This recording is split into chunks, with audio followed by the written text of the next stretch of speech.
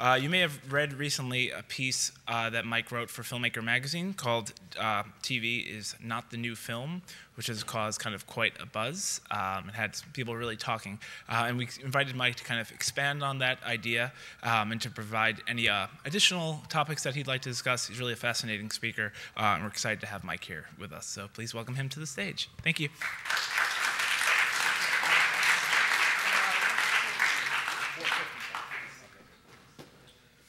How's it going, everybody?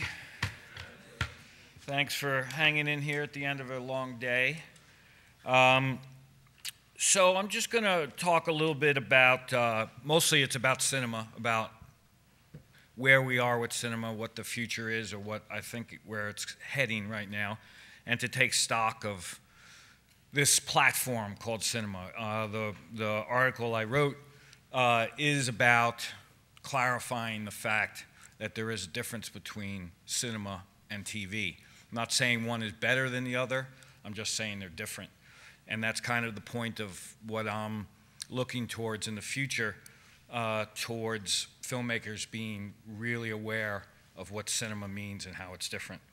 So just starting off, I think that everybody in this room is probably a storyteller in some form or another, and everybody's got different reasons to tell stories. Sometimes you just want to tell your own story, or you want to just tell another person's story. And sometimes people don't even have stories to tell. They just love a certain platform. They just love images. And so I think as we go forward, everybody's got to understand that some stories are better at other platforms than others.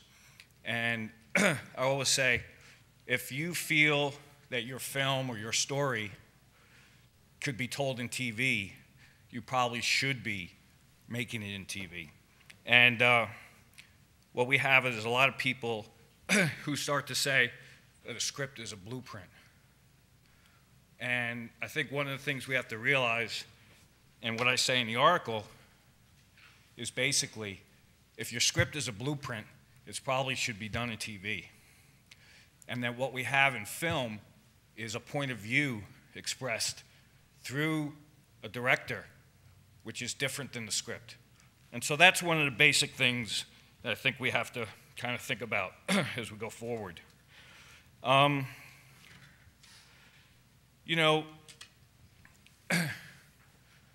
lot of times through time, as mediums become threatened by new technologies, we have this anxiety of obsolescence. We believe, or we're threatened, that the new technology is going to make the old one worthless or less valuable. In the 50s, the novel was under threat by TV. And a lot of people said the novel was going to die, that it was over. And in reality, what happened was that the novel, basically the bottom, the financial bottom, which was Pulp Fiction, dropped out of the whole basic novel narrative business. And that was because TV came in and took over a lot of the commercial pulp novels that were happening at the time. What happened then was a kind of a distillation of the impulse to tell narratives in the novel form. And what happened then was some of the greatest writers that we've had in America happened during the time when the novel died. Cheever, Updike, Salinger. And I think we can look and say that when the commercial reason for a medium to exist decline, that there is possibly a positive correlation with the medium becoming more pure for what it's intended for. And what I'm also saying is that I think cinema is at that place right now where it's becoming less valuable to the distraction industry or the entertainment industry. I think that there are a lot of forms that you can choose to tell your story in. And there's a lot of forms that are more popular than cinema.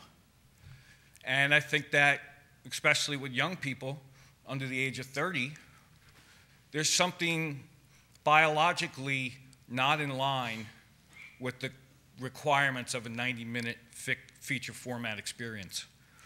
I think it's harder for a lot of young people to sit still for 90 minutes. And I think there's just too much great TV and there's too much other content competing for the interest that we used to always have in the 20th century. And I think that we have to recognize the fact, I don't want to call that cinema's in decline, but we have to recognize the fact that there's a lot of other competing platforms for narrative interest. And so if you're going to make a film, there has to be a reason to justify it that's beyond the fact that you just want to tell your story in 90 minutes. And that's what the article goes into, which is trying to figure out exactly what are the elements that make up a film, a cinema experience, that's different than a TV experience. And a lot of those are formal. It's not content-driven, it's formal. It's how we experience a narrative in 90 minutes. And specifically, it has to do with the role of the narrator in relation to the story. The story not being a blueprint, the script not being a blueprint, and the story being an experience that's beyond plot. So I think when we look at the fact that the cinema form is in decline in the sense that it's obvious, the numbers are down. You know, overall, they'll say Hollywood numbers are the highest it's ever been for 1 year, but in reality, there's about 10% of the product getting almost all that numbers. So the tail has gone way down. People are attending cinemas less than they used to for anything other than the 10 blockbusters. And the general zeitgeist around film is less than what it used to be. 19th century was about the novel, the 20th century was about cinema, and the 21st century, I would say, or at least as we look at it right now, is about episodic long-form TV. So what do we do about the fact that some of you want to be storytellers, specifically in the cinema form? And is there any hope? And for that, I'd like to say that there is. But if you're so-called platform agnostic and you don't care what form to tell your story in, then you should not be in cinema, and you should not be making a 90-minute feature film, because the audience doesn't want it. They don't need it. And they're going to go with the convenience factor of all the other platforms. But if you are not platform agnostic and you do love cinema and you understand how cinema can tell stories differently than TV, I actually feel like the future is looking very good. And there's a company right now, a distribution company, A24, and I feel like they have the same, they're bullish in the same way, and they're positive in the same way. And they have been distributing films, picking films, which are distinctly cinematic experiences. Ex Machina did really good business. It was a cinematic experience.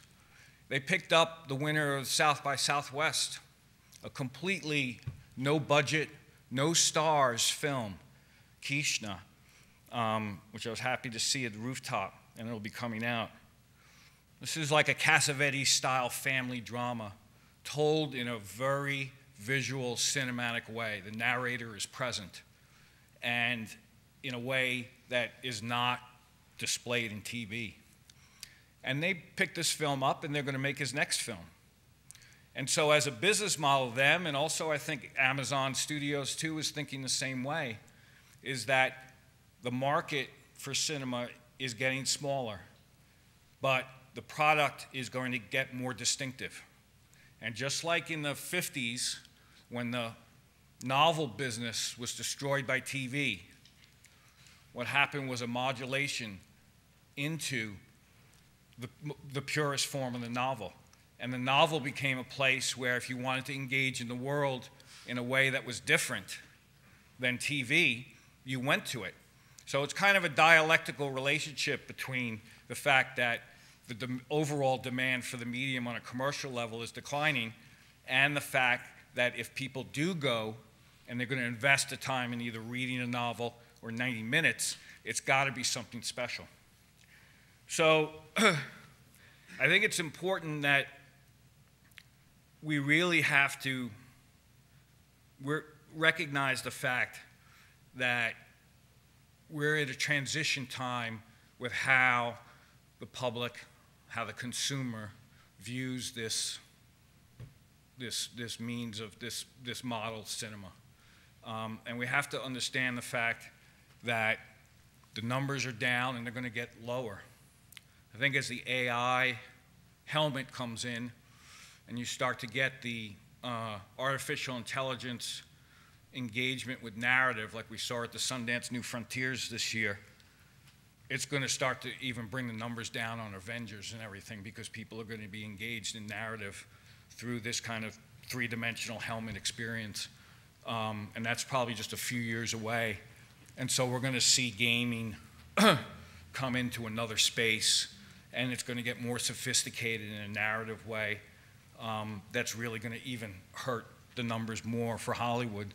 And I think the studios know that too. You see the studios investing their money into other platforms. So when you see Universal or Fox putting money into BuzzFeed or Vice TV, and they're in the entertainment narrative business, visual narrative business, you see the writings on the wall here. So I like to talk to people. I'm just interested in cinema. That's all I'm interested in. I'm interested in character-driven, visually told stories.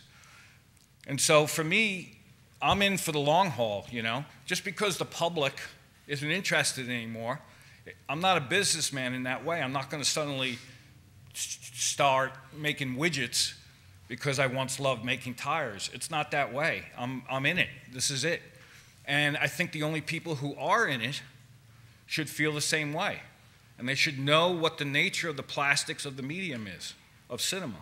And you should know that the cinematic experience is different than a TV experience, and that I think that there's going to be a demand for that type of film. This idea that a famous TV writer is going to step into the indie space and make an indie film as a director because they were a successful TV writer, and then they make an ordinary film that could just as well been split up into 4 sections in TV. What does that do? The consumer feels burned. There's no sense of anything unique, and there's nothing there to really justify the fact that they should be working in a 90-minute format. And so I don't think that anybody who can say to themselves, this could be either a film or a TV show, is if they're making film, I think that inevitably the consumer is going to vote them down. And I think we're seeing that a little bit. And I think it's going to happen more and more. So, you know, I think that as we face that reality that the medium is different, we've got to have everybody else who's in our space adjust to that. And specifically what I mean is, right now, everybody's scared because the numbers are so low. We feel the decline in interest, and people are getting conservative. So you have programmers of festivals, you've got distributors, you've got investors, and you've got filmmakers saying, I need to make my film more like TV because everybody likes TV. And that's not going to get us anywhere.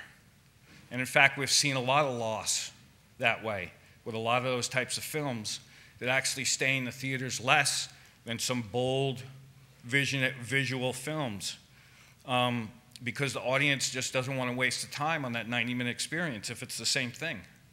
And so everybody has got to start to think about the fact that their product, their line, is not in demand as it once was, and it's got to be special, and it's got to be distinguished differently.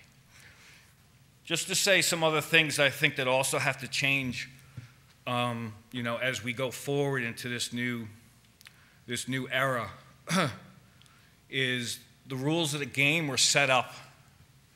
Specifically, I'm talking about business, and you know, the way it works is we get actors involved, then we find investors, then we make the film, and then we hope a distributor will pay us the money that's greater than what our investors paid for the film.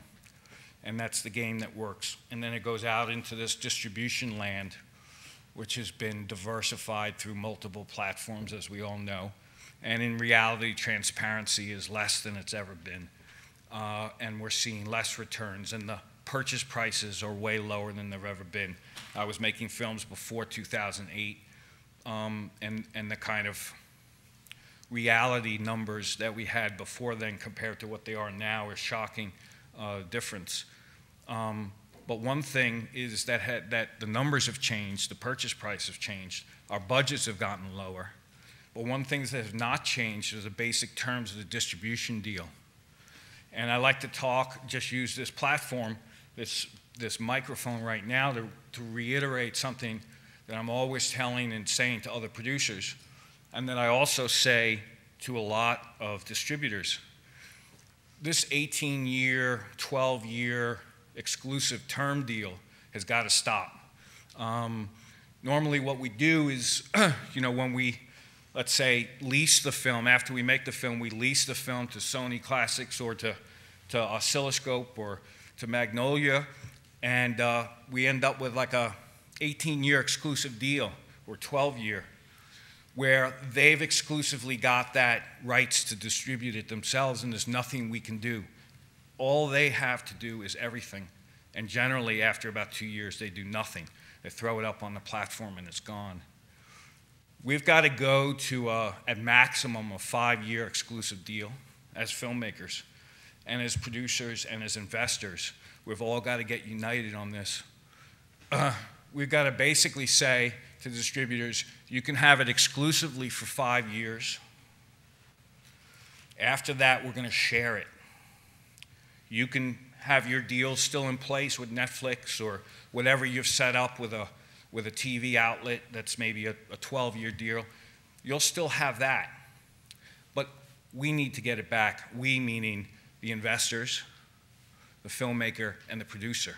And we need to get it back in under 5 years so that we can put it on our own site. And one of the beauties of a new technology is called VHX. And VHX technology is going to allow for every filmmaker to sell their own film on their own site. And we need to get that back.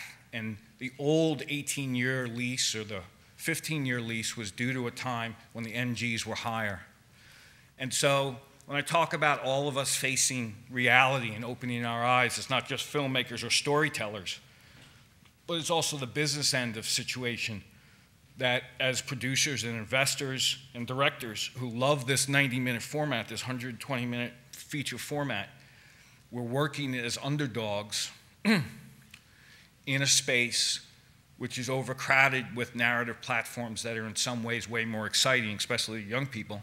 And we need to realize the fact that we're underdogs and we're no longer the powerful medium that we once were in the 20th century.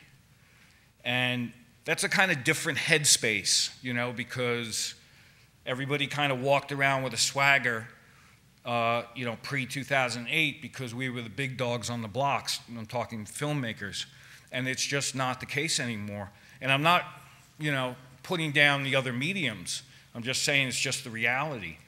And I see a change with agents and with actors. I see agents being more cooperative, almost more sympathetic to sad sacks like me that are trying to make a formally aggressive, dramatic feature for 90 minutes and under 500,000. Actors love, what I do because it's still the best way to display an actor's talent. I feel that there's a real sympathy that's happened through agents in the past few years to the struggles of the low-budget producer. But I'm not seeing any, to be honest with you, I'm not seeing any compassion from the distributors. And I'm seeing a kind of just a blind eye from a lot of distributors about our sympathy. And I think we have to look at, what I'm trying to say is that we have to kind of look at this whole situation called cinema from a holistic point of view, because in many ways the format, is in transition. I won't say under siege, but it's in transition. One of the things that I think that we also have to understand that if you're going to be making a film you're going to have, by a certain degree, less eyes on it than you've ever had before. The audience demand is less, and I'm just somebody, as a producer, who says to somebody, if you can tell me why you have to do this in film, and why this story can only work in film, not in any other medium, then we have a reason to make the film. And that's different than what a lot of people would say, which is there an audience? And what are the audience's numbers for this or this story? And that's not how I think about what I do. I have a kind of a love and a commitment to the medium. And it's oblivious to the fact that a lot of the audience has gone away, or certainly a lot of young audience is not there. And it's a blind faith in some ways. And I just take a certain solace from where the novels were in the 50s, that it will always be there, and it'll be there smaller than it's ever been. And I just feel that if you're somebody that feels the same way about the medium, then I think it's worth making a film. And I'm not saying that there won't ever be any more zeitgeist moment films. There will be. I think American Sniper was one. It still has that power. But I think TV has really taken that brass ring in terms of being how people spend their time, how they use the convenience of the platform, and how they digest an enormous amount of visual narrative material in a short amount of time because of the fact that you can set it up on your own schedule. You can watch 90, you can watch a half hour, you can binge and watch 12. And that's something that we'll never be able to beat. And we'll still have zeitgeist moments in film. Films will still occasionally capture it. And I do feel that there will be films that are very important to who we are, and that there will be films that we'll all consider to be classics that are yet to be made. But I think that it's far less than what it used to be. And I think it's more difficult than it's ever been to reach the audience. But I do believe that the strength of the medium will actually get better. It will get stronger as everybody faces this reality that I've just talked about. And we get a distillation of energy that's specifically geared towards the plastics of the medium. And that's what I talk about in the article. What are the unique moments? What are the unique formal aspects of the medium? And the fact that there's exceptions to what I say, to the degree that there are TV shows that use cinematic means, doesn't disprove. Somebody said in Variety, oh, he must not have known that there was a Buffy the Vampire Slayer episode that was silent, because I talk about silence as being one of the major aspects of cinema. And that's fine, that doesn't disprove my point that a 90-minute story can be told in complete silence. And the Buffy Vampire Slayer had a small episode, maybe, in a long story that had a silent moment. But the nature of how you were engaging in a story in a silent film is very different than how you engage in the narrative aspect of a TV episode or any other platform. So overall, I'm going to give some opportunity for comments or questions or doubts. But overall, I just want to say, and I hope I don't sound overly negative, I'm just trying to face the reality, especially myself, somebody who struggles to do something which is about creating visual drama that is very directly engaging the world and who we are. A lot of what a film is it's part of the distraction industry, and I'm not in that space with film. The distraction industry is mostly ruled by sports and gaming, and film is in that to some degree.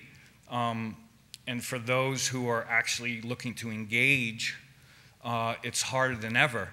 And I'm more committed than ever to stay in this space, to stay in the cinema space. And I actually believe that things are going to get better to the extent that the audience will start to become more specifically orientated to what is a cinematic experience when they choose it. And there will be less films, and I think that's going to be a good thing. And I do believe that we've got some amazing films yet to be made. There may be some in this room. And if you've chosen this medium for the right reason, I believe that you'll find an audience, and I think the audience will come to you. But we're in a transition stage, so it's a little rocky right now. Questions, anybody?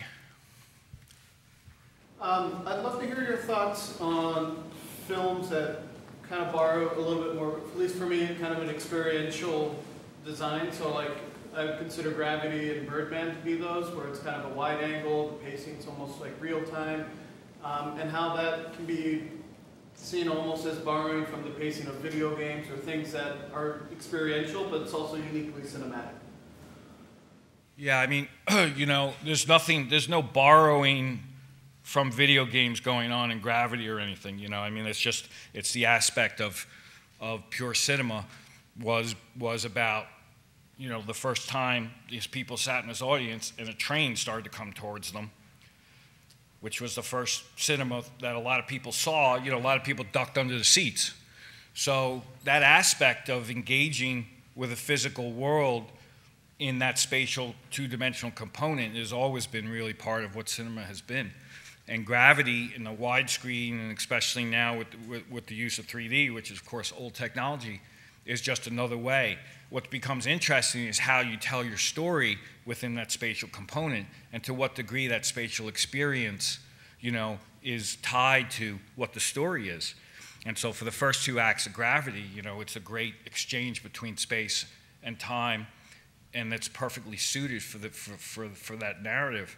And, you know, with Birdman, you know, he's trying to basically imitate this concept of the long take camera, you know, and the long shots of no editing, giving you this particular type of paranoia or this hyper consciousness of the frame and what's outside the frame, which is particularly cinematic. It's not so much video game, because I think in video game, I don't think you're as aware of the frame line as you are in the cinema experience.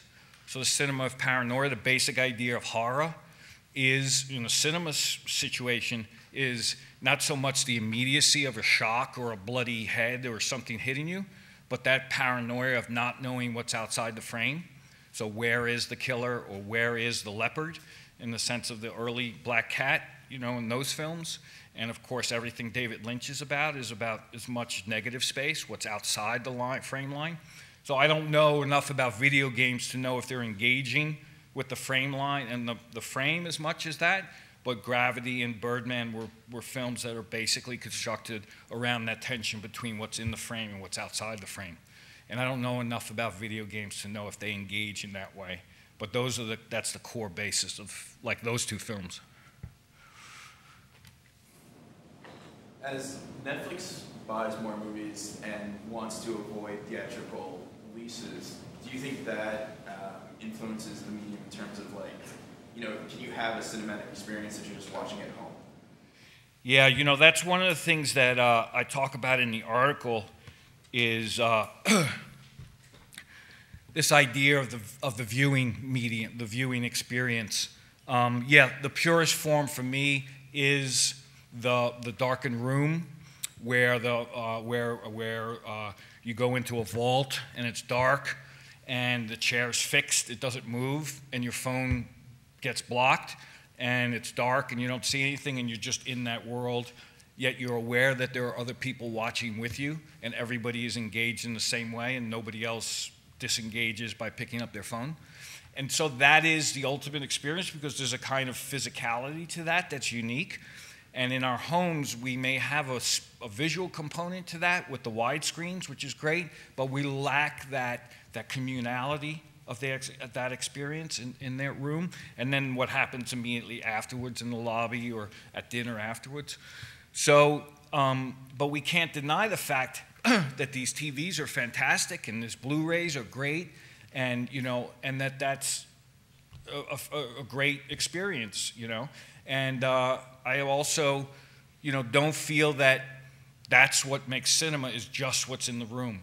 It's really, I'm talking about grammar, and there's cinematic grammar and there's TV grammar, and there's also a cinematic way to tell a story and a TV way to tell a story. And so that's mostly how I define cinema. I don't talk about it purely in terms of just a physical experience. It was interesting to just talk with somebody. I tell a story, I think in the article, in the 80s, I worked at Bleecker Street Cinema. We used to have, in the 80s, we're in the 70s and 80s and 60s, and those of us who are old, lots of movie theaters all over Manhattan that would show old movies and film. And I remember I worked at Bleecker Street Cinema. We had a 16mm projection room called the AG room. And then we had the big room, and I worked in the AG room.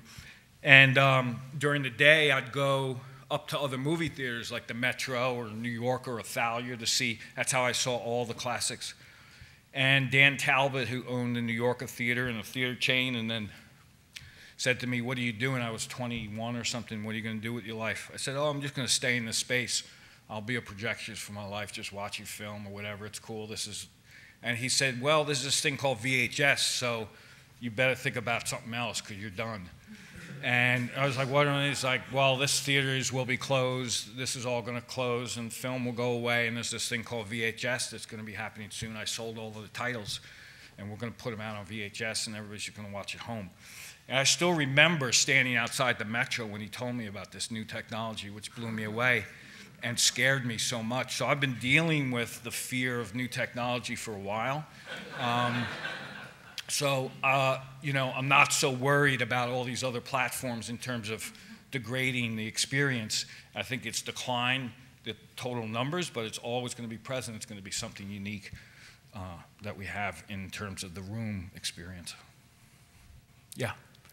I'm wondering, like as we make these films that are very cinematic and true to ourselves as filmmakers, how we can engage these younger audiences that aren't going to the theaters while still staying true to our vision that maybe isn't as snappy and exciting as what's on TV.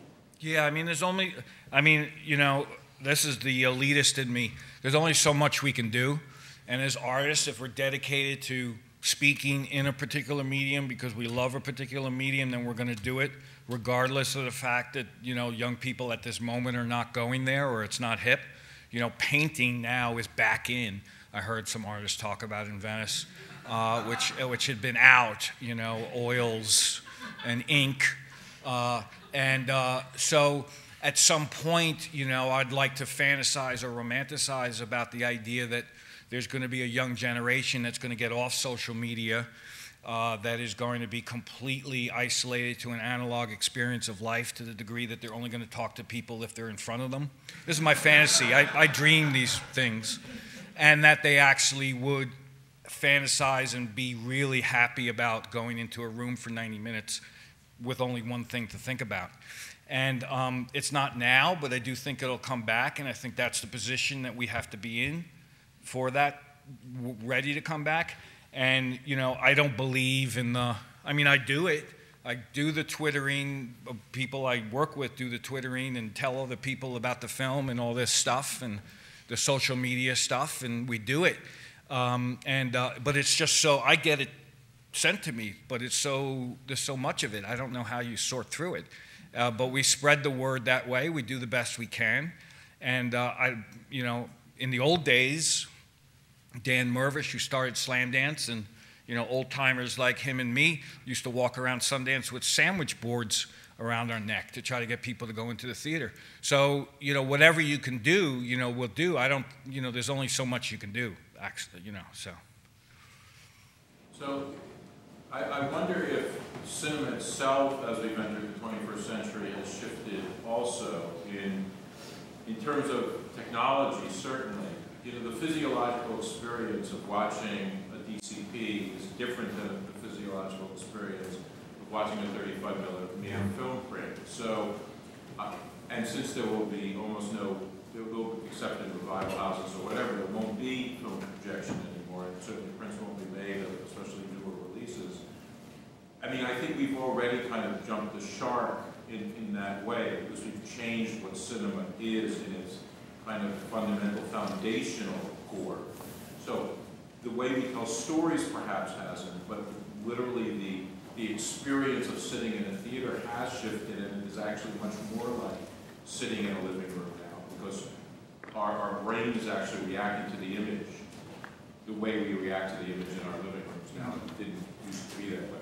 So I wonder if you have thoughts on. No, I mean, it's totally true. You know, that physical aspect of flickering light and that physical aspect of being around a flickering light and what that means on a physiological aspect is totally true. And all I could say is that, you know, I've been going to the 35 millimeter black and white scope film print series at BAM. You know, it's been filled, a lot of young people. I still think the demand will be there. But I still feel that when, you know, I saw Under Her Skin, the Scarlett Johansson film, 3 times. I went to the 14th Street Theater over there, and I went 3 times because I knew that physically it was an experience which was fully engaging that room. The 5:1 sound mix was stunning, I thought. And what they did narratively, which I talk about in the article, is that there's a major, I would say the first act turning point happens through sound, and happens through a spatial placement of sound when she hears the baby cry. After she's seen the baby on the beach, she's in a car and she starts to hear a baby cry. And we don't first reveal what she sees. At first we hear it. And the way it was placed in speakers at that theater at 14th Street was a cinematic experience for me. And I know I don't have a surround sound I don't have a home theater. And maybe that would have happened in somebody's high-end home theater, but I know for me that was a cinematic experience that was spatially connected. But in terms of the biological aspect, that energy of 24 frames a second in light, no, there's no denying that. That's been proven by science, and we have gone past that now. But I do think revival houses like BAM, and every city has one, Oak Cliff in Dallas, showing real film prints. A lot of theaters will do it. It's just become more, just like we've got 92nd Street Y for poetry readings, we're going to have real cinema screens. We've moved off of a complete mass medium, I think, in terms of cinema, and I think we're going to something less of a mass medium. But it won't be for newer films being made, because there won't be prints made anymore. And so it's only in the revival context.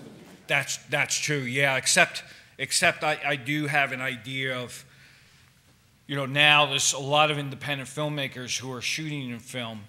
It's becoming more popular. Kodak is about to announce a very big program involving that. And that is something that I think is going to possibly get us to the place where we may start to see this weird reintroduction of film projection. And I think that may come, you know, it'll be either putting new films into the retro houses because somebody wants to be a purist and to show on a film print, but it's never going to be what it was. We're past it, like you say. Can you talk a little bit more about, you were talking about the grammar differences between film and TV.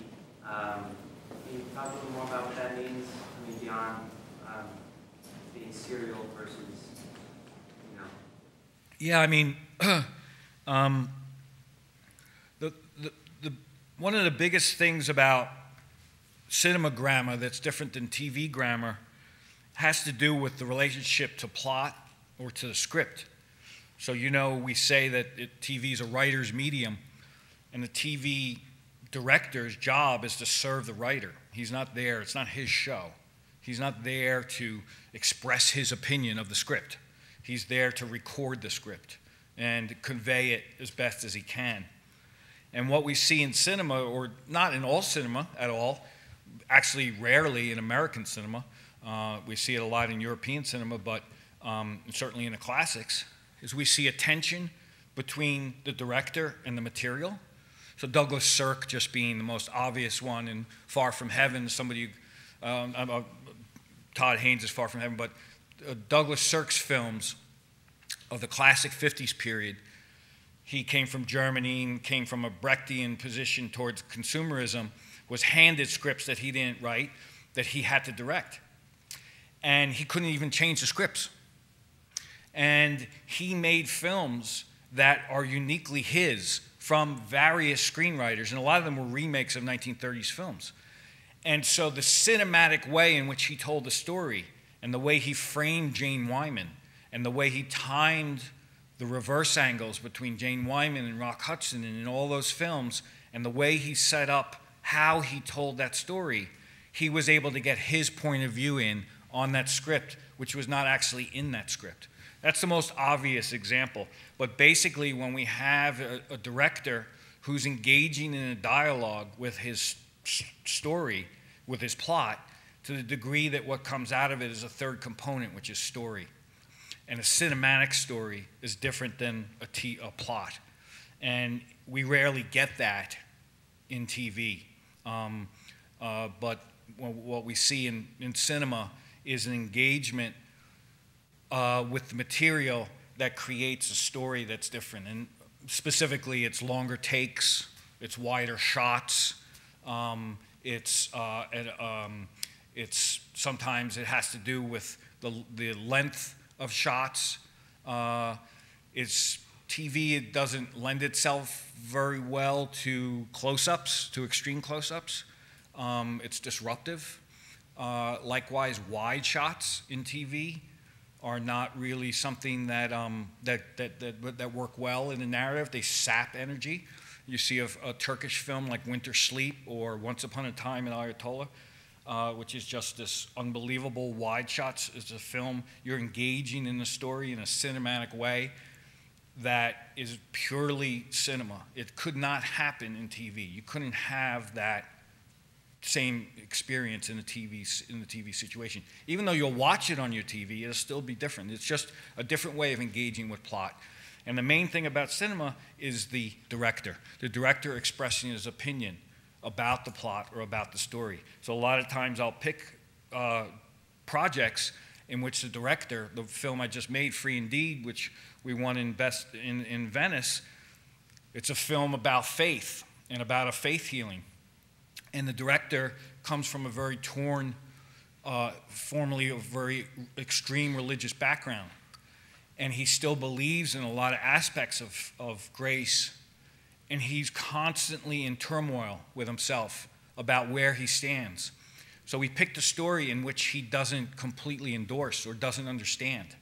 So the grammar in which he engages with his story is cinematic to the degree that he's picking at his own story or trying to find himself in that story. So the way we engage with the plot in cinema is different than the way we engage with the plot in TV. What do you think this whole shift means in terms of funding for independent filmmakers? Well, I mean, I think that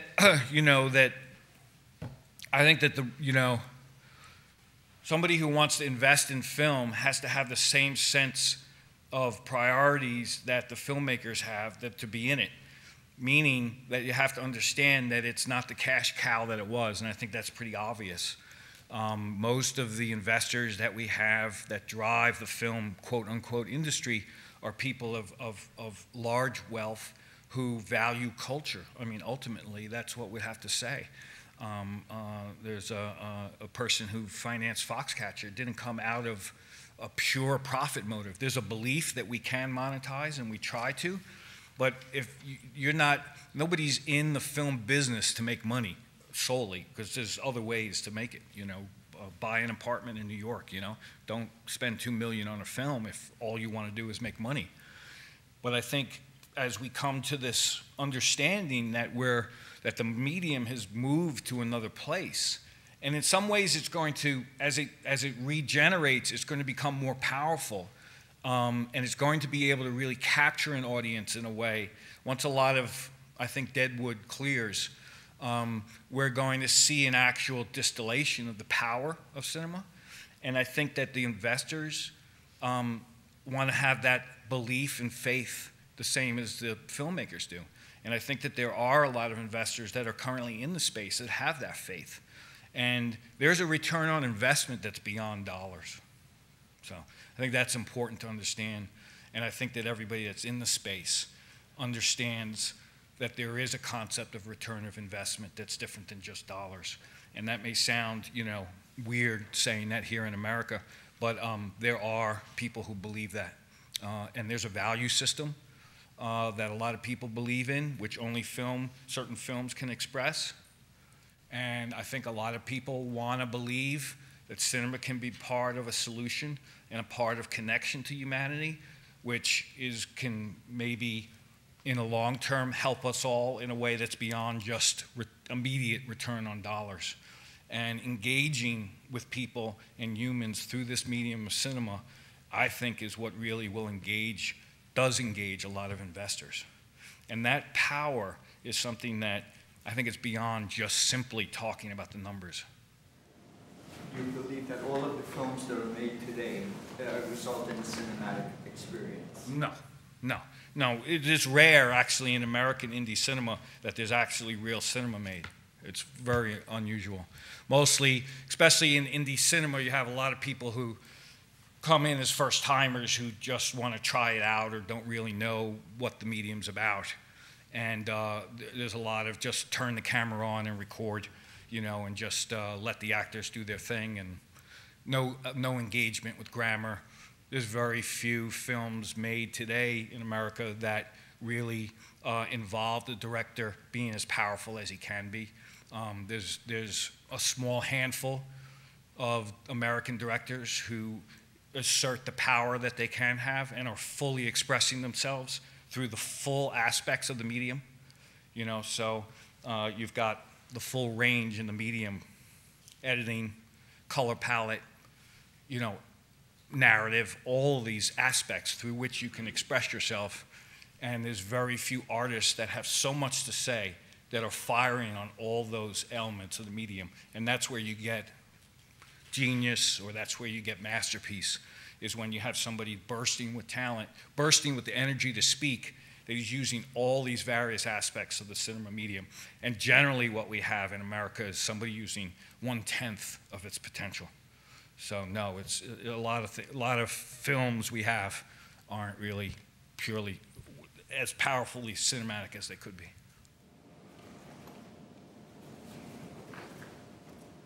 I've got a question about the future of cinema. I remember you mentioned you used to go to your local theater to get the true experience of the film. And you also mentioned that with modern technology, people are moving more and more towards television or short events. However, with the invention of virtual reality devices such as Oculus Rift or things, people can be immersed more than they ever have. I'm curious about your idea where cinema is going to go in the future in regards with that. Yeah, I think one thing that's exciting is, and I put the helmet on at Sundance and saw the bird and all the other things, and it was great, But the aspect that I still ask is how are we telling a compelling story that is cinematic, that is linking us as people or linking us to the world? And so if we can do that in that three-dimensional format, that's great. It's still going to be different than cinema because of the way it uses the frame line. But if that can happen, that's great, I just don't know if it will or how it will. And I think initially, whenever new technologies come around, they basically start off, I think the first thing that happens is porn. That porn takes over the medium. It happened with VHS. It happened with a lot of the internet, and I think that'll happen with the helmet. And then maybe it'll go beyond that. I don't know. I hope so, It seems to me that there's just more and more films being made, nowadays. And all the panelists talk about this saturation of these films. So to go from the previous panel, which discussed the saturation and how the musicians are benefiting from, from composing because there's just everybody and their grandma is making films. So how do you go from that to your kind of forecast that in the future maybe it's going to reverse and actually people are stopping it, they're going to stop it? Yeah, it's a good question. It's a good point. The other thing is, you know, John Sloss mentioned at a South by Southwest panel a couple of years ago that there's also more investors than there have ever been. There's more private equity in our space than there ever been before. And yet I'm talking about a decline of a medium. And there's more films being made than ever before. So it's weird, you know, how does this settle out? I don't know, but I do feel that, you know, it's a problem. That's not a problem. We can't solve the problem by saying to people they should make less films. What we can do is all of us kind of just read the weather, like I'm trying to say right here, and say, you know what, the audience is wanting less film. And what has been doing well are true cinematic experiences. And if you're going to do it, you really should do it well and should do it in a specific way that's cinematic. And that's all I can hope, is that there's going to be more fallout as the other platforms become more popular. There'll be more fallout from cinema, and that people will start to actually just make more TV pilots in 20-minute episodes. Because a lot of the 90-minute films that are at Sundance are basically TV pilots in terms of their grammar. So hopefully that will change and people will start to come to recognize what I'm foreseeing. But yes, at this moment, we're at a very strange place in which there is that saturation. One of the arguments I've heard recently why some of the younger audiences aren't attracted to these cinematic experiences is that they are seeking out more story worlds that they know are going to continue to live on. And so they can engage with it multiple times and it'll be different each time. Instead of something that's a finite 30 minutes or 90 minutes. So I was wondering, with your vision of all this cinematic language and how that's going, can that coexist with bigger, broader story worlds? It may be, but it's all accounts what you want. I'm not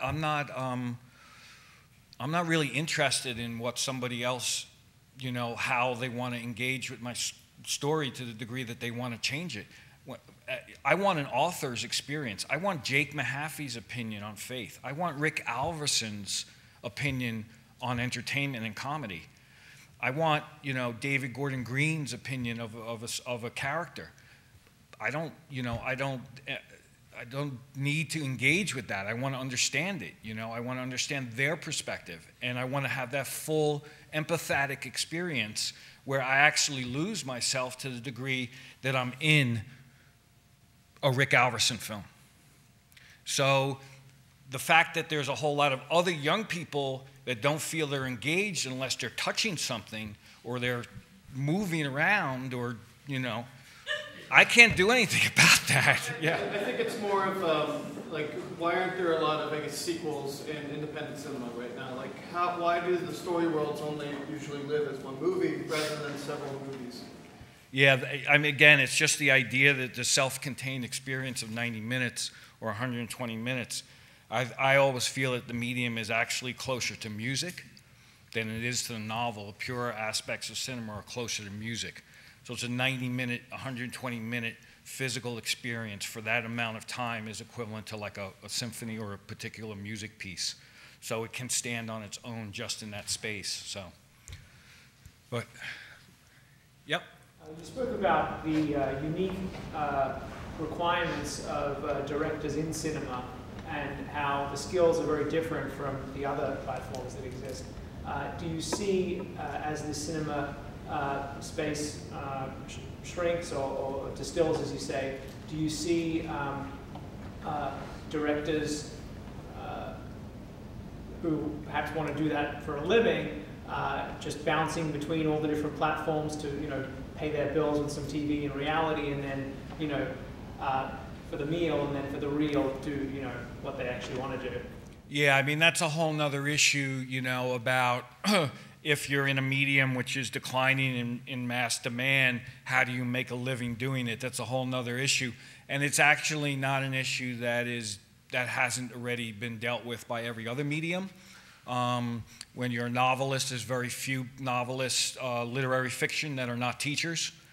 A lot of the directors that I work with are teachers. And in reality, Very few people, even on the highest level, make all their money just from cinema. I mean, I think Ridley Scott, or those, they make films like occasionally for jollies, but they make football commercials or commercials. That's how they make their money. And even the company that owns Universal Studios, that company does not make money, all their money from cinema. That's just one fraction of their income.